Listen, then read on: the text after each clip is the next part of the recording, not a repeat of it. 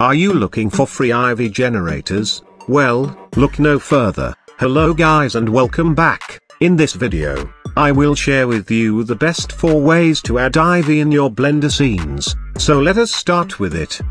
First method we have is the default Ivy generator that's built in Blender. This one don't requires you to install any third-party add-on and is suited for anyone who works with low poly scenes, or if you're new to Blender, the add-on is located in the side panel and you just need to make sure the add-on box is checked to enable it. After that the process is super easy. Set a generate point for the Ivy by moving the cursor there, then hit add new Ivy. You can from here on change any of the numbers below the add button to change the length, width or any other option, and after that you hit update. This way you can get easy Ivy vegetation looks, and as I said is a good plugin to start with.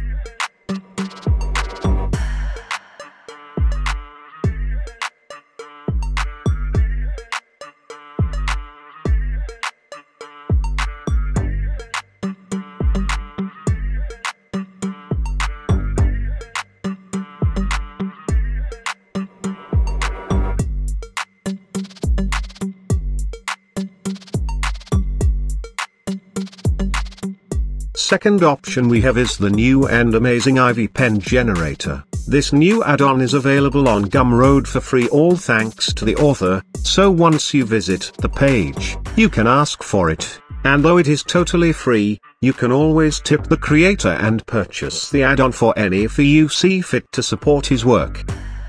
Once you install the add-on, you will find a new IVYPEN tab on the side panel. First you need to hit append to import the assets. After that you can select any object in the scene and draw on it with super easy method.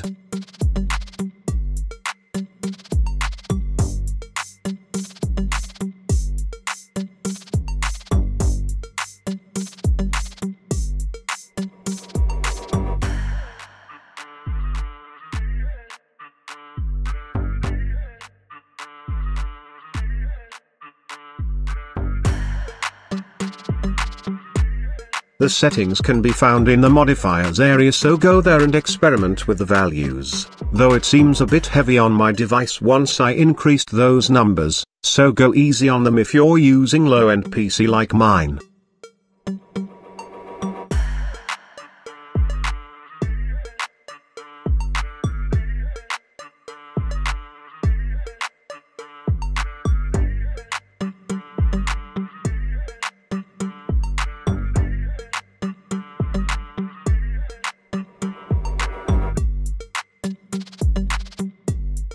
Third on this list is a geometry-based Ivy generator. This free amazing modifier along with other cool ones are available here on 3D Wolf's generators page, so go there and download the Ivy generator. This one is really cool and easily modified to suit any case you work on, so have fun with it.